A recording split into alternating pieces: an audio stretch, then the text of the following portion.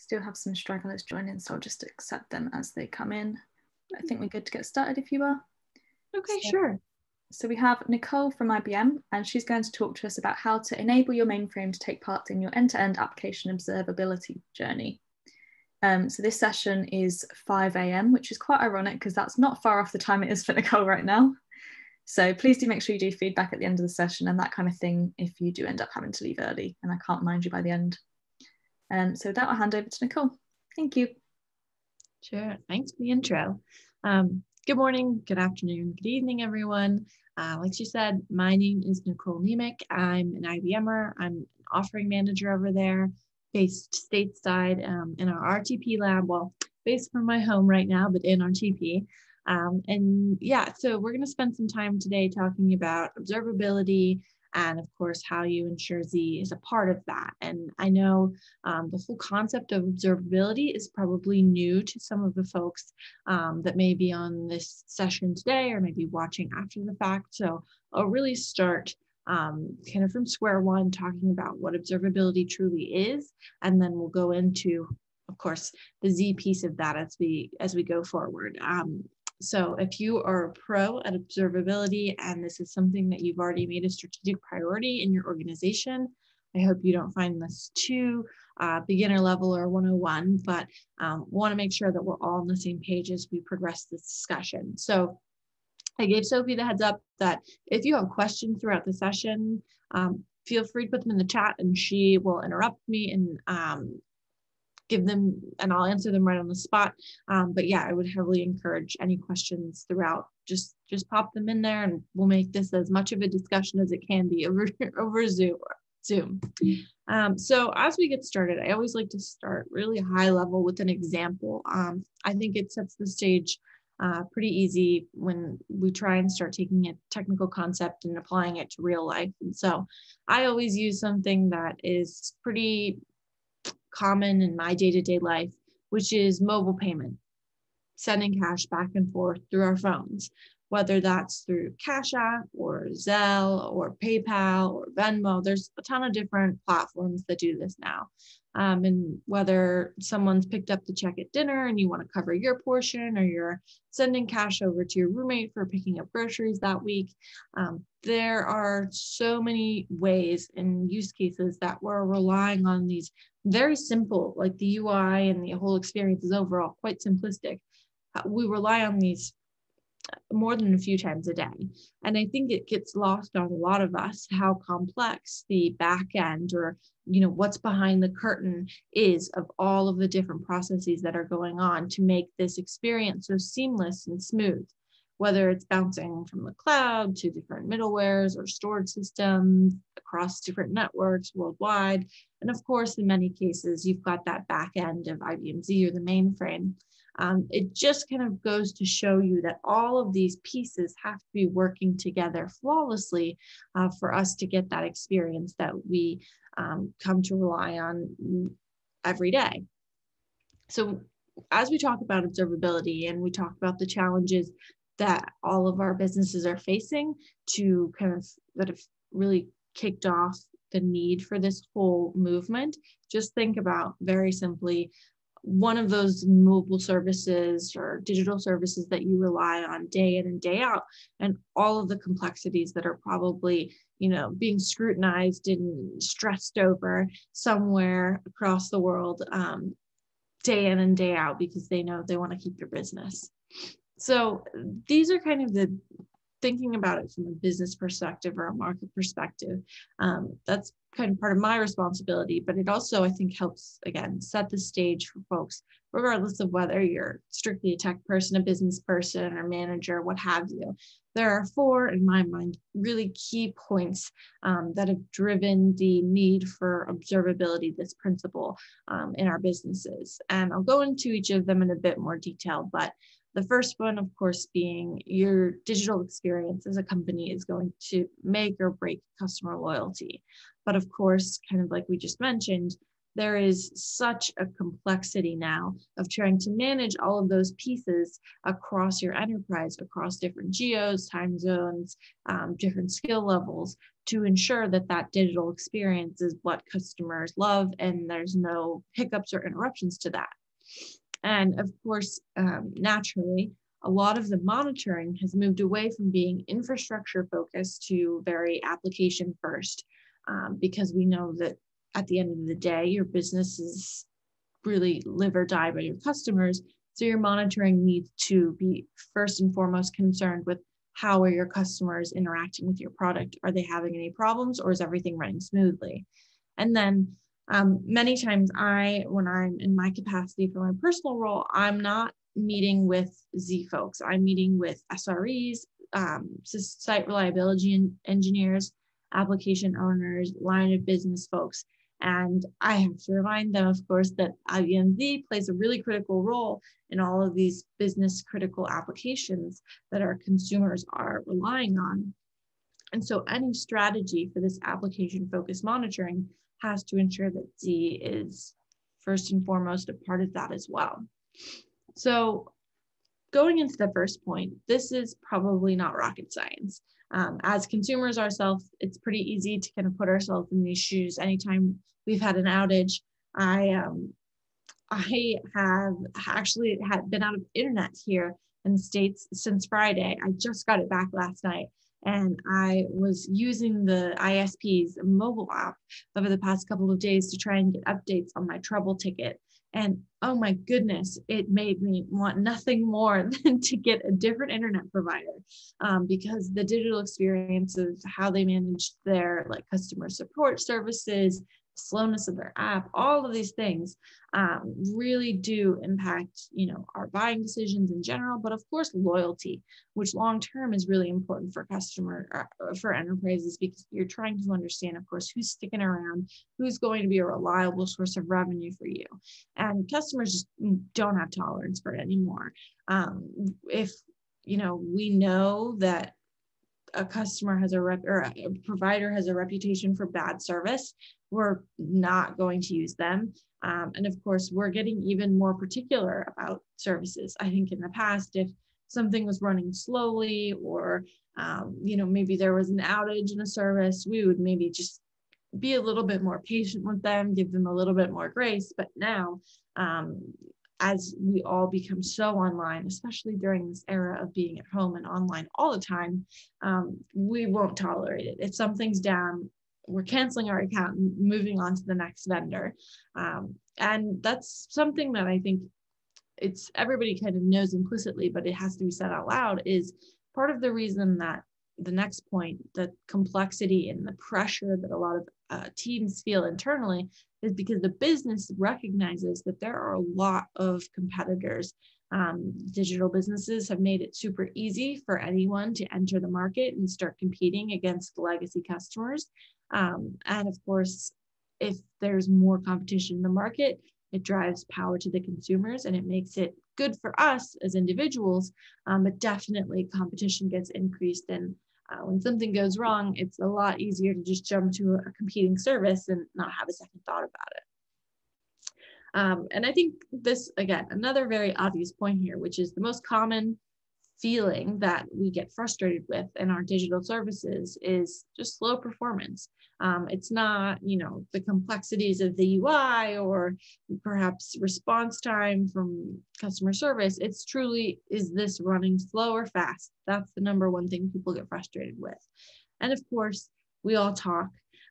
I've already told you about the ISP that has wronged me so recently. But yeah, not everybody, but the majority of folks, when they have a bad digital experience, they're going to share it with the people close to them or the people not close to them, like listening to a webinar that don't even live in America, that can't even get service from Frontier Communications. So all of these things, I'm sure we've all experienced here, but it really just is worth emphasizing, because it really does drive home the next point, which is there is incredible pressure from inside your companies now to be able to meet these customer expectations and manage your applications. So of course, complexity is growing.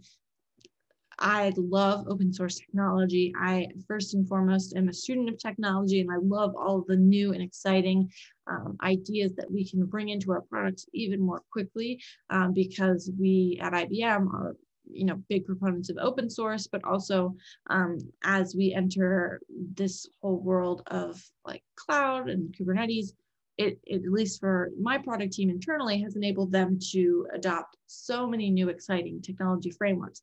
But let me tell you, it is complicated to manage all of that, because you've got to bring it on board to your entire team. You've got a whole new set of requirements you need to take into account. So there is definitely a challenge to the upside of all of this exciting technology that is scaling up in so many of our businesses. And I think this is, if you've been on the side of the monitoring of an application, a business critical application, that all of this exciting new technology that our developers are keen to adopt, it's scaled out quite quickly. And of course, it makes it really hard if you're someone responsible for monitoring that application to follow all of the different moving pieces that are now, like we showed on that first slide, responsible for working better together for customers to have a good digital experience. If it's something simple like a web app requesting into a database, not such a big deal. But when you've got 10 different technologies that are all required for this experience to work flawlessly, it's really doubles down the pressure on the people maintaining the applications. And that creates this whole interesting conversation around AI ops, which I'm sure many of you guys have heard about, which basically boils down to there is so much going on in monitoring these applications that no human team can even do it themselves. When you're some of the largest corporations in the world that I work with regularly, you've got thousands, tens of thousands of transactions going every second, and in many cases through different paths of your application. So of course, it's you could have all the guys on your team in the world, but you wouldn't have the manpower truly to be able to monitor, identify trends, identify outliers. So that's where machine learning, artificial intelligence, all those buzzwords you've heard really are applicable here, because somebody has to make sense of that data in a way that's efficient and can surface the most important insights to the people who have very busy and high stress jobs. So, and the next point, like we've kind of already started to build up to, is that we're no longer focused inside of our organizations on these infrastructure specific tools that wouldn't allow us to deliver the monitoring experience that our customers really care about. If when Frontier, my ISP, says, oh, our service is down, I don't care if it's because of technology A or technology B. I just want to know when it will be restored. And so that's why it's so important to have application-centric or application-first monitoring tools, because your customers, the ones that are making you money that you're worried about losing to your competitors, they are the ones interfacing with the application first, not the individual technology pieces. So APM solutions are what we're probably going to talk about more in general, but I try not to be too specific about what I mean by application monitoring tools, which you'll see in a second. But a lot of these tools are really lightweight. They allow very quick instrumentation and to get up and running within a matter of minutes to be able to map that customer journey. You can get a lot of really interesting insights from a business perspective to see, customer funnels and how many people are you retaining throughout the journey. So really these application tools and APMs more specifically have done a great job of being able to gather all of that feedback, applying in many cases an AI or an ML engine to the massive seas of data that they're collecting and generating insights that are really good. Whether you're a developer, you can get views that are specific to the things that you're focused on as you're using these tools before you even push code to production.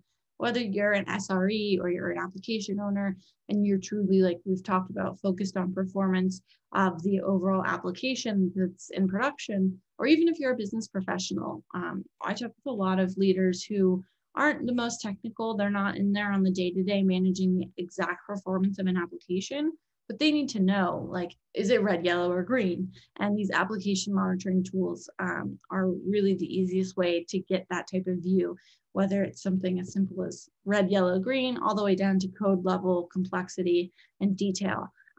These application tools are going to provide that. And of course, like I said, I spend a lot of time talking to folks that aren't very Z focused, but I know this is a conference where Z is first and foremost one of the main focuses. And we know that the adoption of Z is continuing to grow. Workloads on the platform are growing. And I think the one that resonates the most when I'm talking to folks who aren't super familiar with their organization's Z strategy is that 72%, I think Forrester estimates, of customer-facing applications are very dependent on mainframe processing. So when you're thinking about developing an observability strategy or an application, business critical application monitoring strategy, if you're missing the Z piece of it, you're missing a really significant portion of the heavy lifting that could be going on behind the scenes.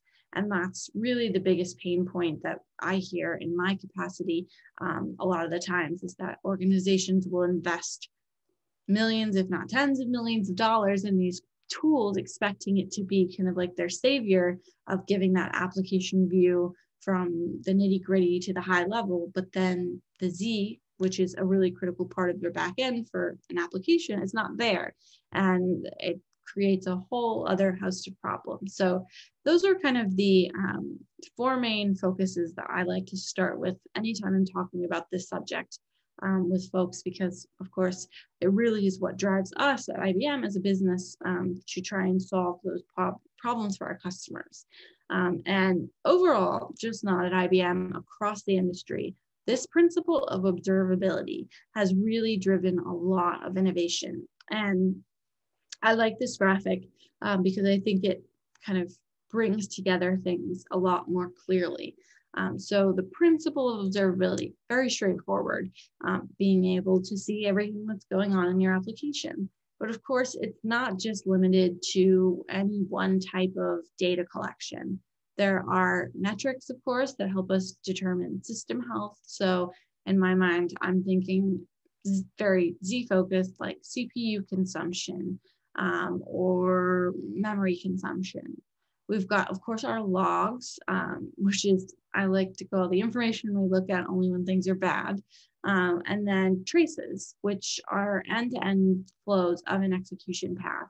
So I'll talk a lot about like the customer journey or the hops across a customer's experience. And that's pretty self-explanatory. When I go on to my mobile payment application and I execute a transaction with one of my friends or family members, the journey of the front end being pinged, the back end being pinged, and the request to the other account, the withdrawal of money from my account, all of those different hops you need to be able to see into, because if something breaks down the line, the team that has to go and fix that problem needs to know, of course, instantly exactly where the problem is and whatever identifying information they can get at the start of it to go and troubleshoot fairly quickly.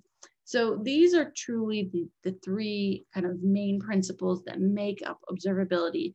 And I don't often give the context, but for folks that aren't aware, this is kind of a principle or a theory that was very much developed by some of the leading tech companies like Twitter, Facebook, Google, a lot of them in-house as they were scaling up these huge digital services. They needed a way to truly monitor the experience before a lot of the technologies that we have available to us today were in the market. And that's where this whole kind of, I guess, theory of observability came from. And now it's, of course, being implemented and adopted in a bunch of different ways. So I think this is a really good way to think of it as well from a dev perspective. It's not just testing, because of course, from the developer side of things, you need to do everything you can to write all your test cases, ensure that you've got every scenario accounted for before you push to production. But it's also not just monitoring, because we know that there are going to be circumstances that we don't know to look for. I've met countless people who say, yeah, we had this problem where there was a significant customer outage, but everything on my dashboard looked fine. So I knew it wasn't my problem, when at the end of the day, it could have truly been their problem because they were only looking at the metrics they expected to monitor for those predictable failures. And so observability tries to combine the best of both worlds by identifying, the middle ground between what have you not tested for and what are you not monitoring for, including both sides of that as well, when you have the right tool and you can have the all possible permutations of what could go wrong. So when you think about kind of bringing both sides of dev and ops together, I think observability makes total sense of how you truly get something practical that can help you see into your organization from both sides of the house. So we talked about traces, metrics, and logs. And really in the market today, you're seeing two kind of distinct categories of vendors that serve these up. So you've got your APMs, like I kind of started to talk about, application performance monitors, App Dynamics, Dynatrace, some of the newer entrants like Datadog and New Relic. Those are very much the ones you're going to go to provide those spans or traces, kind of like we referred to. And at the same time, as APMs were growing popular, log analytics solutions were doing the same. So your Splunks, your Elastics, Sumo Logic, all of these vendors are very focused on surfacing you all those logs you could want, and able to troubleshoot when something's gone wrong. And between both of them, they both surface metrics, to be honest. I know in APM vendors, a variety of them have different metric surface capabilities, and same with the log analytics side as well. So very naturally in the marketplace, these two kind of central tenets of logs and traces have kind of evolved to be really popular on their own.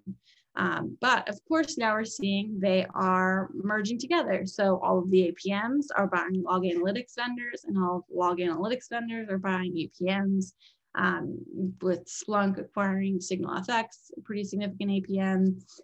Elastic, one of the other big log analytics vendors we're seeing Z customers using, making an APM acquisition. But of course, on the opposite side of that, New Relic purchasing a startup, and same with Datadog as well. So you can kind of see very in line with this observability kind of three-pronged approach that we talked about. Everything is merging together into one big pot of competitors. And people will throw around the buzzword AI ops quite a lot. And I think that you could largely categorize all of these vendors in a bucket with AI ops in the pursuit or for true observability. Because now with all of these acquisitions, these mergers taking place, the goal is really to uphold all three tenets of that principle that we talked about. And that's very much coming to fruition with these different vendors here. So I want to spend some time talking about one of the main specific areas of observability, which is APMs, or reading traces. And that's because when you think about the three tenets that you have under that Parthenon looking diagram, I don't want to say one is more important than another, because they're not, but as we kind of have already reviewed, all of the market is starting to collapse in on itself. And these vendors are starting to incorporate the other tenets of the house. So in cases like APMs, we mentioned a lot of them already surface different metrics that are going to help you get a view of the system health. But also APMs are starting to incorporate support for logs as well. So I, in my capacity, am very focused on APMs and how you can get Z visibility in those APMs.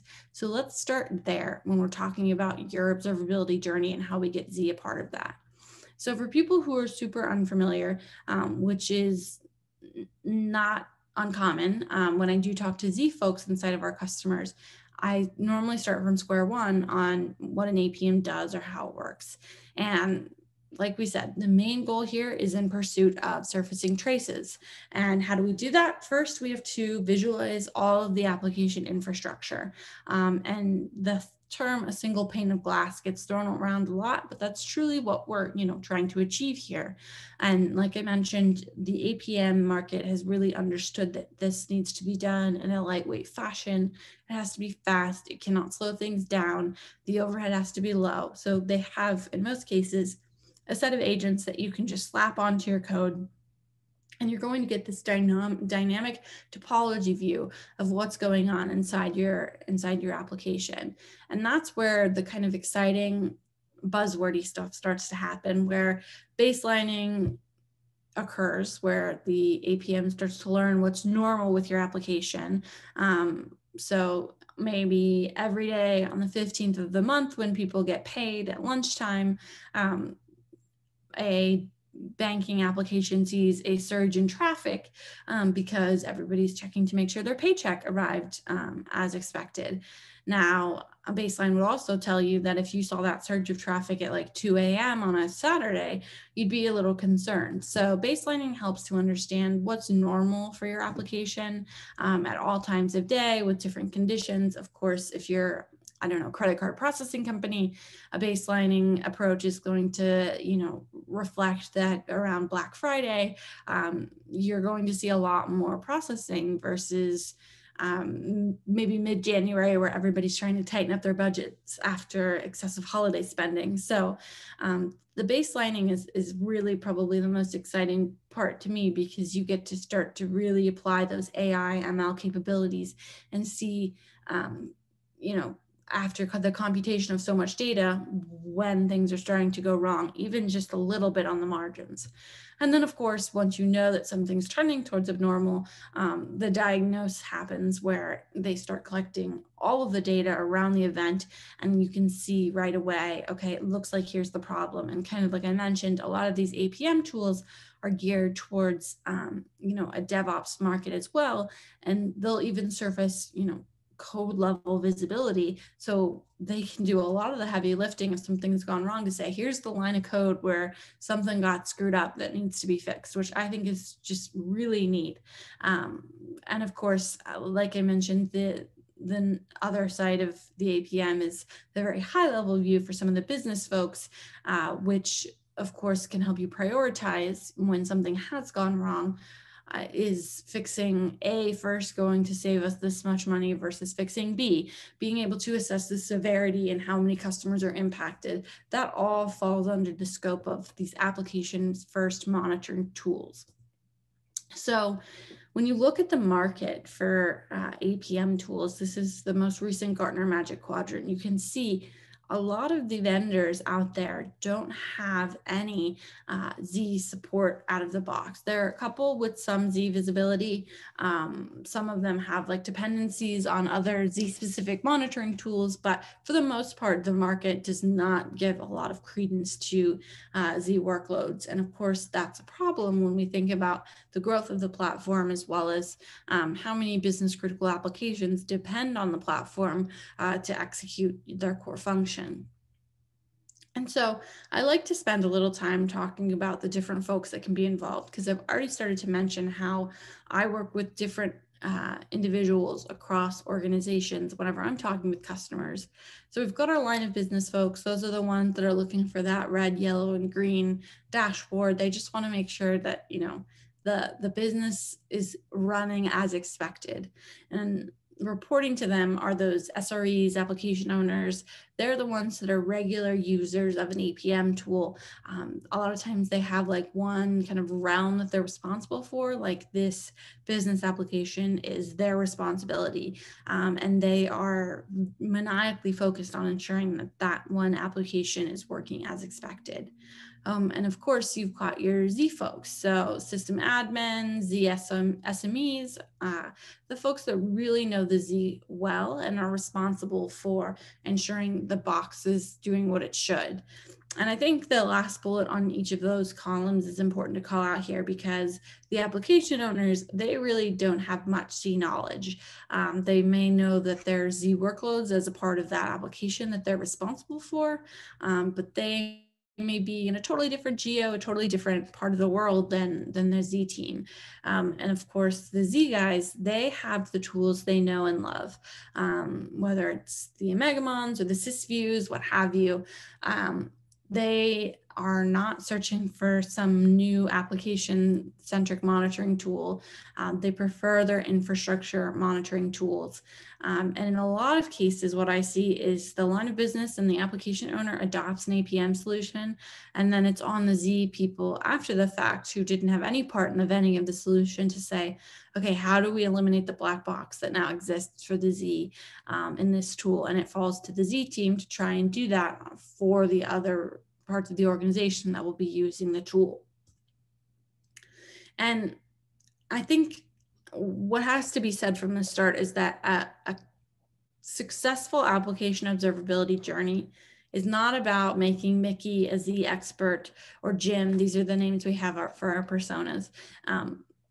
Not making Jim, an expert on the entire business application, nor do we want people switching tools or trying to completely change their way of working. We just want to ensure that they can work better together. And I always show this screen because when I have a mixed audience, it's kind of shocking to folks who are, more on the application side that green screens still exist, and for the Z teams to look at an APM dashboard and see all of the different things that a Mickey or an SRE is worried about. They're, typically very focused on their infrastructure views. So the goal here is to enable joint collaboration, not to try and, take one person and get rid of their tool and get them all working together on a single tool that may not be right for their job function. So this is the experience that we see in a lot of our shops where a team has adopted an APM solution across a business application, but they still have that black box on Z. So Mickey could potentially get a performance deviation alert saying, it looks like something is running slower than normal. You should be aware that customers may be impacted soon. And it may look like it's coming from Z, but of course you can't get any detail on where the problem is. So this is a real life example that I've been told. The SRE I was talking to said, well, the last time we had a problem with Z, it was MQ. So I went straight to the person that owns MQ on Z. And of course, you create this very painful mini war room scenario where everybody's pointing fingers. It's not probably as grand as the war rooms that some customers have to pull together because you have adopted an APM and you were at least able to isolate the problem to Z. But still, she's jumping back and forth between MQ, IMS, until finally she arrives at Kix, and it seems to be the problem with them. But of course, like we talked about at the start of this presentation, this is all costing the business money. It's probably high stress because, like we said, they're pointing fingers at each other and customers are being impacted. And at the end of the day, that's the really painful bit. And so this here is what App Dynamics looks like if we're reviewing a screenshot.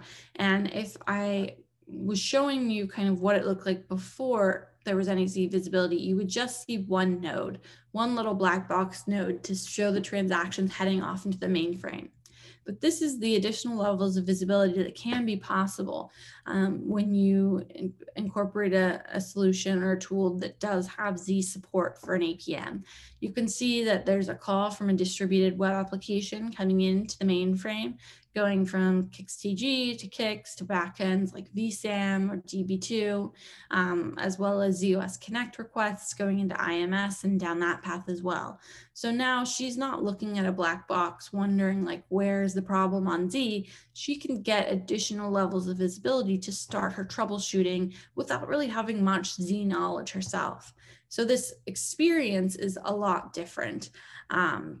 Right away, she can see that same performance deviation alert is occurring, but she's not just kind of keeping it at this high level view of, oh, it must be on the mainframe. She can see it's with Kix, and she even gets some, additional kind of troubleshooting information of like where the problem is located. So when she goes to reach out to the person that's responsible for that part of the Z that is going to be the one critical for solving the problem, she can give them a head start on, okay, here is, you know, the region where the issue is located, or the task ID, or the name of the associated transaction that seems to be giving us some trouble.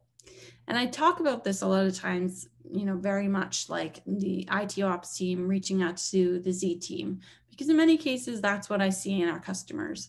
But really, this doesn't just have to go in that direction. We have a growing interest of Z SMEs or Z folks that actually find this type of view, this fully integrated application view, quite interesting, because the tools that are traditionally used like Megamon or SysView or ASG are super infrastructure focused. They don't often get to see, or they don't have a window into the distributed applications that are making calls into the resources they're responsible for. So if the distributed team makes a change, sometimes that can be, you know, the straw that breaks the camel's back and ultimately causes a problem downstream on the mainframe. And so providing this view, while it's not probably going to be the main thing that a Z team uses to be able to, you know, triage a problem and ultimately solve it, it does kind of provide something interesting that some of the Z teams are warming up to, that gives them an insight into, you know, teams across their organization that are making decisions and changes that are going to impact their resources. So that's kind of what I mean by being able to work better together, is not making the IT ops team Z experts and getting your Z team to kind of warm up to that application focused view, and tooling that probably doesn't provide them super granular detail about, you know, the Z environment, but gives them that whole high level picture that's necessary for an observable application across your organization. So that's where kind of my personal bias comes in. I am an offering manager, product manager, whatever you want to call it, for an offering called ZAPM Connect. And this is a tool that IBM has created to enable Z data to flow into APMs. Quite straightforward. And I think there's two really big motivating factors to why we've delivered something like this to the market, that speaks to the importance of this observability principle that we're seeing all of our customers adopt, which is, one, we have to be open. It's not just the product that I work with, but across all of IBM Z. IBM's strategy is to meet our customers where they are. We have to develop solutions that don't make the main frame kind of the awkward cousin that no one wants to talk to. We have to be easy to integrate, part of the most exciting, most popular market leading tools. And we can't continue to be this siloed platform that we have been for so long.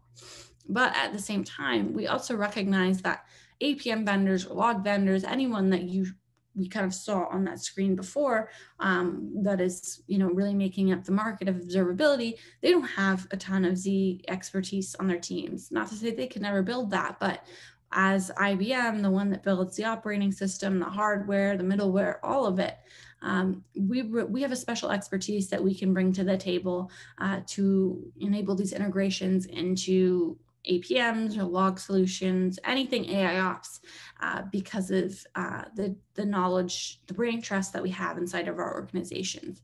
So that's why, I mean, it's specific in my mind to ZAPM Connect, because that's obviously what I work on regularly, but it's not just this product alone. It's all of our AIOps focused strategy is about integrating and market leading tools and making sure that we can be a first-class citizen of all of the stuff our customers are excited about, but also bringing to the table the expertise that we have as Z experts. So I'll talk a little bit about how it works, just so people understand. And here I'm talking about App Dynamics. ZAPM Connect, the goal here is not just to integrate with one vendor, it's to integrate with all market-leading APMs. What we found is that App Dynamics is quite popular with our IBM Z customers, so that's why a lot of my examples talk about AppD, and my architecture explanation of how this technology works is going to mention AppD. So on the left-hand side, you've got your distributed workloads, an HTTP server, WebSphere server, and they're already being monitored with that lightweight agent that I've been talking about that AppDynamics provides. And so how this agent works is basically it slaps a unique identifier, what they call their singularity header, on every transaction that touches those servers. So kind of just like giving these things a unique barcode. And so on the mainframe, everything in pink is what makes up ZAPM Connect. So we've got agents running in Kix, a container that runs in a started task, and then a small off-platform component. And with this started task, this container component, we start listening for any transaction coming into the mainframe that has that singularity header on it. And when we detect the presence of that, we start tracking the transaction as it hits the mainframe and its journey as it continues through the platform. And then once a transaction is kind of completed and we've collected its journey on the platform, we send that to that off-platform Linux box, what we call our distributed gateway, that stitches everything back together. It does all the heavy lifting off of ZOS and gets it back into the APM controller that AppDynamics has. So you get that full integrated view that we saw earlier. And I think there's two really important key things here. One, we're very specific to only track those transactions tagged with an appd header, because we know this observability journey inherently, when you think about it applying to Z, it's going to be difficult because of course the platform is so highly efficient and you can't just go slapping on additional monitoring tools. And that's probably the number one objection that I hear when I talk to Z teams is, oh, we already have a monitor. We don't want to add anything else, which is fair. I get that. But we've been very careful to try and minimize any overhead and make this as lightweight as a solution as possible, because we know you have to do that if people are going to adopt your solution. So that's why we only track those transactions that are tagged with a header that's coming from an APM. We don't track absolutely everything that's happening on the platform because, like we said, you already have a monitoring tool for that purpose. And of course, if you've got transactions going off like batch jobs or what have you that aren't related to an end business user application, then why are we monitoring it? The goal of APM is to tie everything back to an end user's experience. So we don't want to track anything superfluous above and beyond that. And similarly, I get questions all the time of like, why do I need a Linux box off the platform? And that's, again, focused on overhead. We want to do all the heavy lifting off platform where, CPU isn't as expensive before it all goes back to AppDynamics. So that's how, like when you get into the nitty gritty of this type of solution, that's how it all works. And the next kind of question we get is, okay, you talked about CTG or Kix or ZOS Connect, what have you.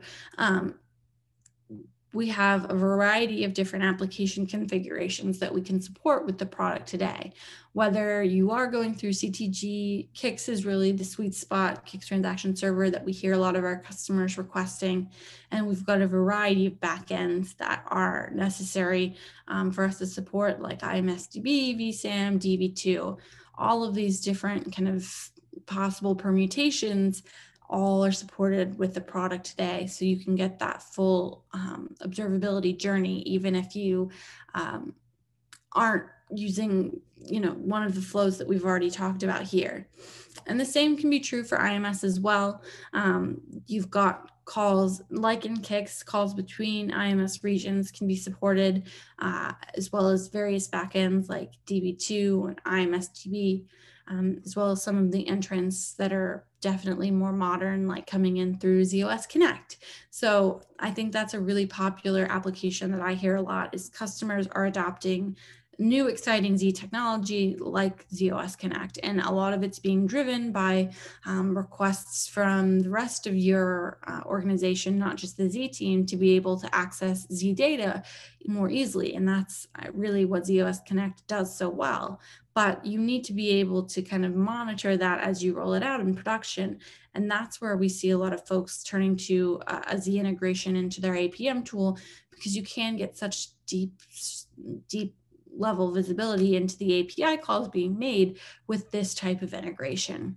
And so on the previous couple of slides, we talked about we're not trying to replace an Omegamon or replace a SysView, but we do want to surface enough identifying information that enables an application owner to say, hey, I think this is where the problem is, and then give that information to the Z team for troubleshooting purposes. And you can see right away, z/OS Connect, we've got a ton of different information, whether it's surfacing elapsed time, the service name, the method of the call, the payload length, a ton of different information that makes troubleshooting and problem isolation even easier.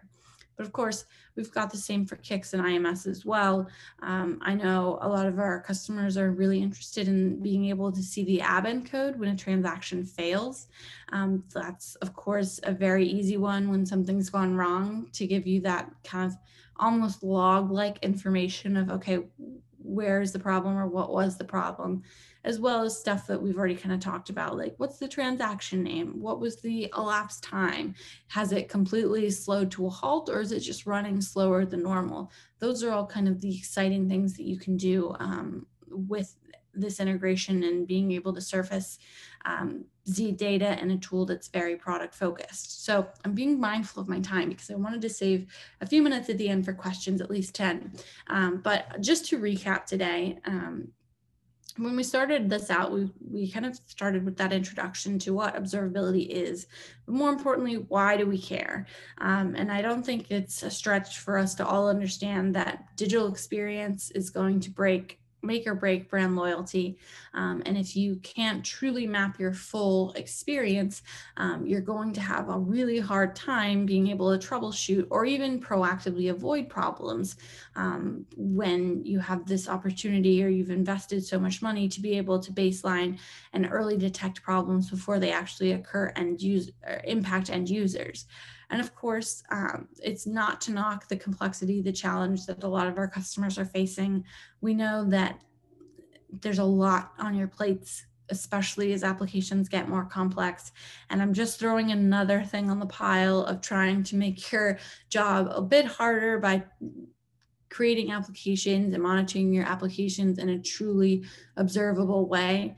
But truly, I think that it should, and at least I've seen in some of the organizations that have adopted these tools, that providing an application-focused approach to monitoring, or an application-focused view of your environment and your resources, makes it a lot easier to get ahead of these problems before they become 5-alarm fires, and being able to more quickly empathize and understand where your customer may be experiencing pain in their journey and get it addressed right away. And of course, I don't need to probably remind anyone here on this call that Z is a critical role in all of these different applications. And so whatever you do, however you go about your observability journey, whether you're very focused on surfacing logs or you're focused on APM tool, you need to make sure that Z is part of that. And I know at least at IBM, we've done a good job of ensuring we can provide that option no matter which path you're going. But of course, if you don't have that Z data in there, you're only going to be as strong as your weakest link. And that's going to be Z when it's a missing part of the picture. So that's my diatribe on observability for today. And I think I've hit right at the mark where I've left 10 minutes for questions. I know Sophie already mentioned submitting session feedback. And of course, there's conference charity this year that's all linked at the back of the charts that should be uploaded, I think, in the portal already. But I'll stop there to see if there are any questions that folks want to ask. If anyone has any questions, can you please pop them in the chat and we can ask them to Nicole? Not had it so far. And if not, you can always reach me if you have follow-up questions. Nicole.nemec@ibm.com is my contact info. I'm always anxious to talk observability, not just in the APM space, though that's my favorite area of it. Talk observability and how Z can be a more observable platform. I think it's really important for the health of the business going forward. And I see a question. Yes, you have got one question now.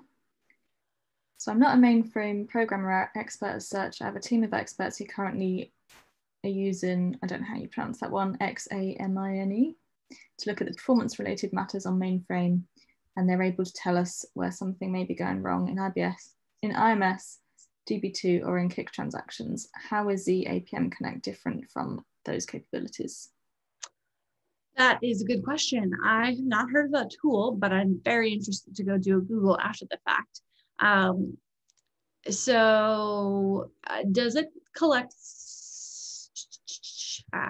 Sorry, I was reading ahead to Wendy's note. I've not heard of that tool. It sounds like it's a good approach if you're definitely someone new to the platform and you were already able to get up and running with a tool to get that type of data. Now, what I'm sussing out, and again, I can't say I'm familiar with it, so I don't want to assume, but what I'm getting the feeling is that it may be one of those tools that is very specific to the platform alone, where the goal of, integrating into an APM allows for, all of the pieces to be together in that single pane of glass. So if you've got, calls coming in from distributed or via the cloud into Z, you can troubleshoot and get this really nice view of, okay, we spent 5 seconds on the front end server and we spent 10 seconds in the cloud. These are obviously exaggerations, but then we spent 30 seconds in that initial kicks hop where things started to slow down longer than normal. So I think what you're describing sounds similar to what the APM Connected does and our integration into the different APMs. But I'm starting to guess that the difference is that tool is kind of a bit more Z siloed, whereas the integration we have here is meant to put the Z data alongside everything else. But I'll have to Google that one right after the session and read up on it.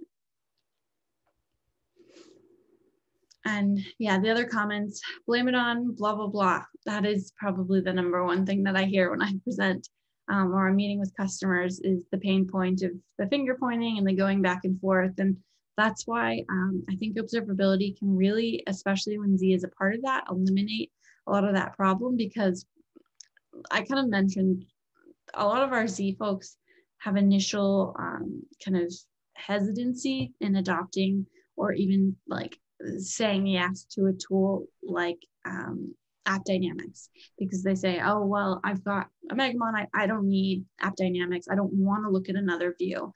But what you don't get out of your traditional Z monitoring tools is that kind of single pane of glass that everybody can look at and agree, okay, this is truly what is occurring. And you can see that like Kix has gone red, there is really no ability to finger point anymore because everybody is looking at one single dashboard to say, yep, we all agree this is potentially where the problem is.